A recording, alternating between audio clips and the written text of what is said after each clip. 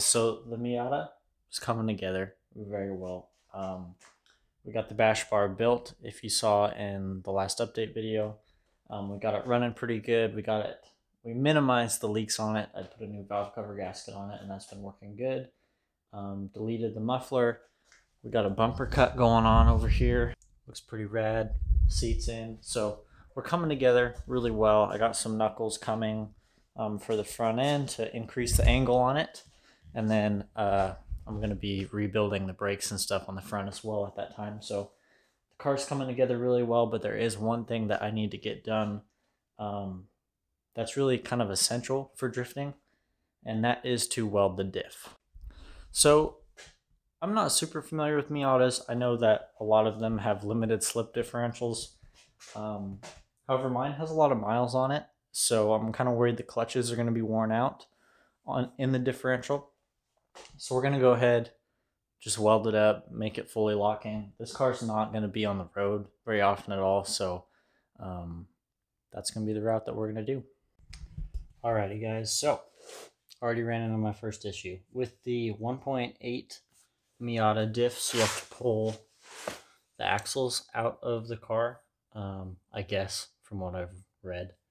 And to do that, you have to take the tire off to be able to get to the nut that holds the end of the axle on. As you guys know, I just got this car, and it has these like funky lug nut, spiked lug nut things. And I thought I could get it off with this socket, but unfortunately it's not fitting. So this is kind of what I'm working with here. Got these weird spikes on some of them. I got most of them off, but I'm gonna run to the auto parts store and see what I can find, and yeah, hopefully we can get these tires off, because that's kind of essential for a drift car especially. Alright guys, so I think we looked out and found what we needed. Hopefully, we'll see. I don't want this video to just be a hunt of me looking for a lug nut socket, so hopefully it'll work.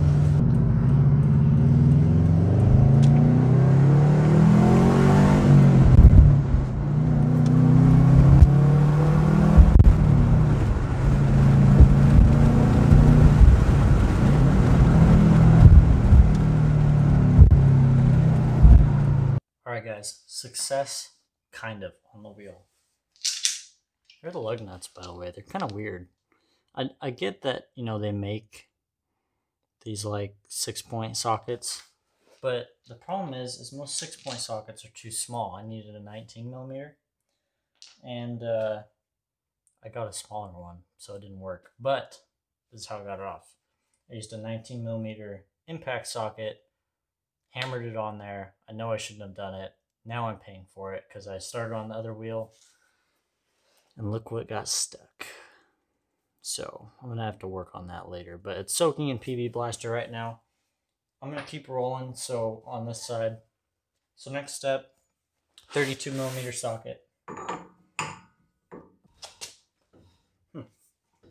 Brakes work pretty well. Noted. So we're going to impact it off.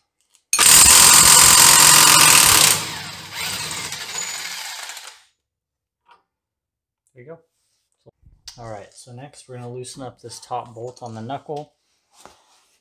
Pull the whole knuckle back, and then we will be able to pop the axle out and hopefully slide it out. We'll see.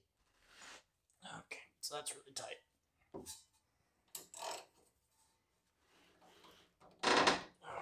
Yep.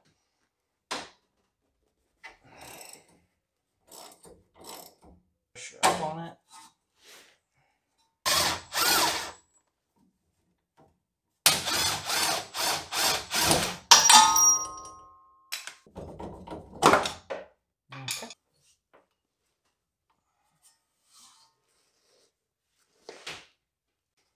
Okay, so taking off the top part of the knuckle, totally not the route.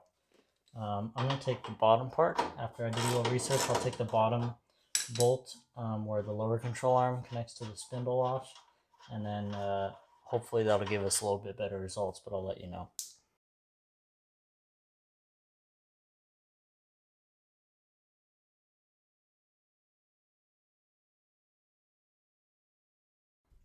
Alright guys, I'll show you where we're at now. I cannot get these axles out of this thing. I don't know, I think the bearing might be screwed up in the spindle. So, yeah, I don't know. That's that side. And then over here, same story going on. I don't know if there's any way for me to drop this diff without taking the axles out. I might try to do that. I've been kind of watching YouTube videos and I haven't seen that done yet, but I think that's what we're going to have to try to do. And then I'm just going to try to pick up some new axles and new spindles probably, or maybe redo the bearings. I don't know what I'm going to do yet, but main objective right now is just to get the diff out still. So one step at a time. When you're working on these big complicated things, which this wasn't supposed to be, but whenever you're working on a big build or big project, you just do the next best thing and keep on keeping on. So that's what we're going to do. All right, guys. Success. We got one side out. I had to take the whole spindle off with it, so I had to remove the brake caliper and everything, but got it popped off. I'll show you what I did. I literally had to use this angle iron to pry it off with the screwdriver. Helps if you do like both sides at once, so you get equal pressure on each side of the axle. But yeah, 2 hours later, got it out. So I'm gonna try the same strategy on the other side, and then we'll start pulling the diff off. All right, people. So it's the next day. Got both axles out. There's one.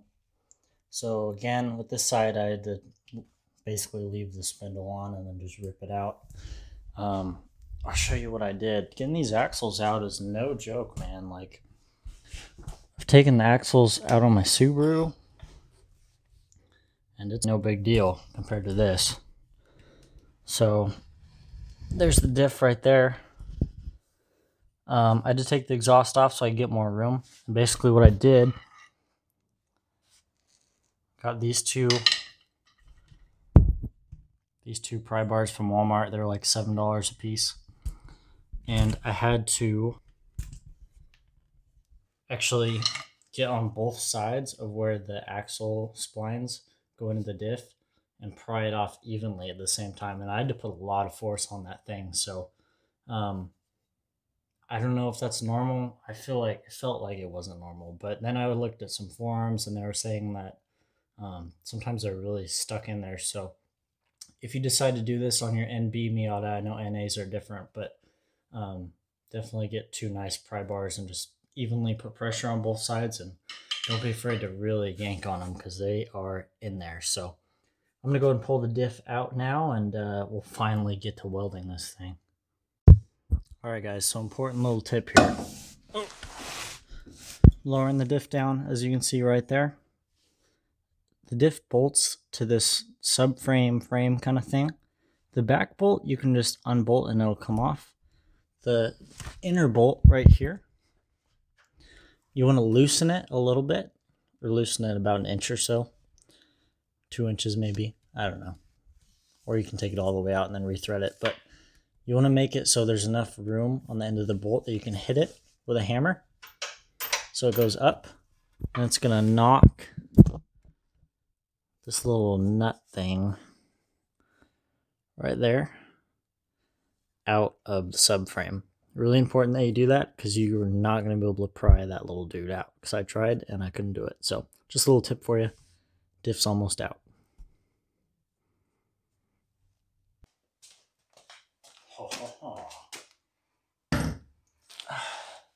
It was a battle, but we got her down. So it was definitely not as easy of a job as I thought, but I'll go ahead and crack this thing open and clean her up and get her welded up, and then we'll have to try to get it back in. I think it'll be easier to get back in, but with the rate that this job's going, who knows? All right, people, got her cracked open. I whole huge mess here. Oh, yeah, I am.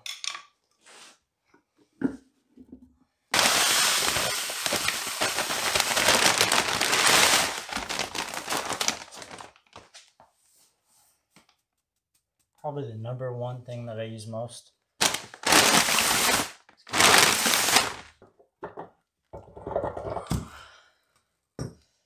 Okay. Already got kitty litter all over it, so that's nice. What we're going to do is weld these together, these spider gears together. If I can remove this spring with the limited slip deal in it, I will, because then we can put a plate in there and weld the spider gears to the plate as well. But I'll just have to play with it a little bit and see what we got going on. I don't know exactly how you take that out, but I'm sure it says online somewhere. But yeah, we're about there. Now, I guess I should just note really quick, welding your diff isn't probably the best idea on something that you're going to daily drive all the time. I've ran a couple welded diffs on my off-road trucks, and they've always held up okay, and like I've never had any reliability issues or any of them come apart or anything like that, and we abuse those pretty hard. So as far as breaking things, I wouldn't worry as much about the diff as the axles. However, yeah, daily driving it, it's just no fun because your tires are chirping all the time. People are staring at you. It gets really sketchy on like snow and ice and even rain. Sometimes it's not as predictable. So for this car, it's fine since I'm not going to be driving it on the road all the time. I'm not going to be dailing it every single day. And I'm not too worried about it, but this isn't something that I would go ahead and do on your daily driver unless you really want to have that spooled rear end kind of feel. Of, I mean, power to you if you do, but just not as comfortable driving one of these around. So just thought I'd throw that in here, but we're going to start welding her up and see how she looks.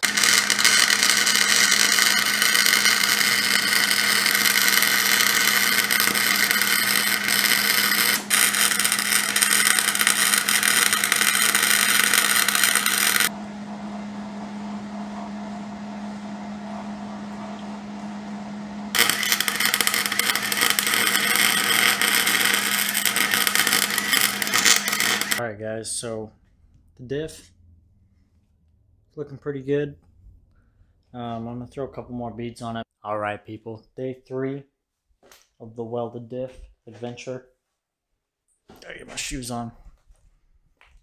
Got her all back together with some nice red paint to match the bash bar.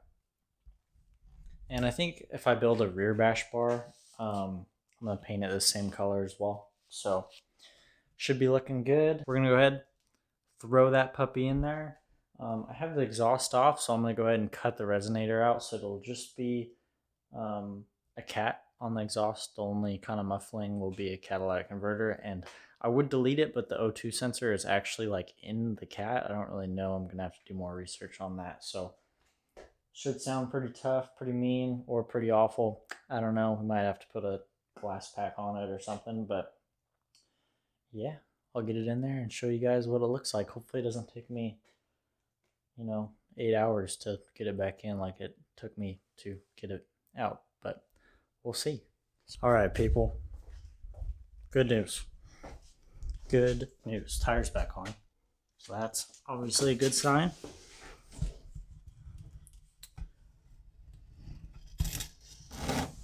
Check it out. We're back in. Axles are back in, diff's back in, everything's bolted back up. This thing is going to slide finally. So I'm going to get the exhaust buttoned up. I'm just going to probably do like a little side pipe kind of thing. Maybe, I don't know, we'll see. I don't have a whole lot of extra pipe laying around, and just wanted to do a little motivation, a little encouragement for you. When things aren't going well and you're in this project and you're working on your race car or your rock crawler or whatever, and it's just, maybe it's kind of a newer chassis, you're not super familiar with it. It's just not going well. Like this one, like pulling the diff out, trying to get those axles out, and then when I finally dropped the diff, I had like part of the subframe kind of in the way, and I didn't know what I was doing. But and it's easy to get frustrated, but it really is kind of a blessing though, because at the end of the day, I know that I'm going to be under this car a lot. Like, this car is probably always going to be breaking with what I'm planning on doing with it. Same thing with my rock crawlers in the past. And just take that time to really get familiar with the chassis. If you have to take a couple extra things apart, that's okay, because you just learn more about it. So I know it's frustrating, but trust me, next time you do it, totally will be way easier. It'll be way faster. I mean, even just putting this thing back together, like it took me 2 days to get it all out and weld it up.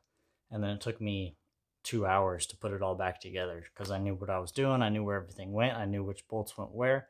So yeah, just a little encouragement for you. And with whatever you're working on, if it gets difficult, just keep pushing and do it right the first time and learn as much as you can and just enjoy the ride, enjoy the build. So it's motivation with Gabe for today. I don't know what to do with my hands.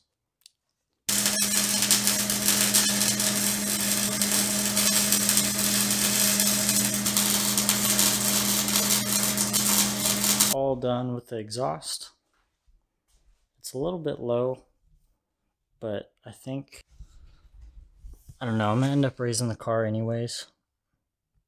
Just a little side pipe there. I mean, it's pretty close to the ground, kind of angled down like that. I'll either cut it back or when I raise the car up, it'll be fine. I think I'll cut it back though. So anyways, turned out good. I think I'm done for today. Car's looking pretty good. So I'll go ahead and fire it up for you guys. I'm not going to rev it or anything because I have some neighbors outside and they don't really like loud cars. So I won't totally disturb them, but we'll just give you a little taste.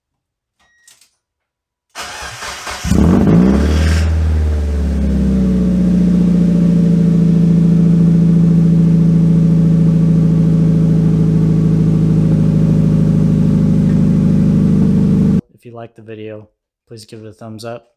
Please subscribe to the channel to see more content on this car. And I'll catch you guys next time. Peace out. Be safe.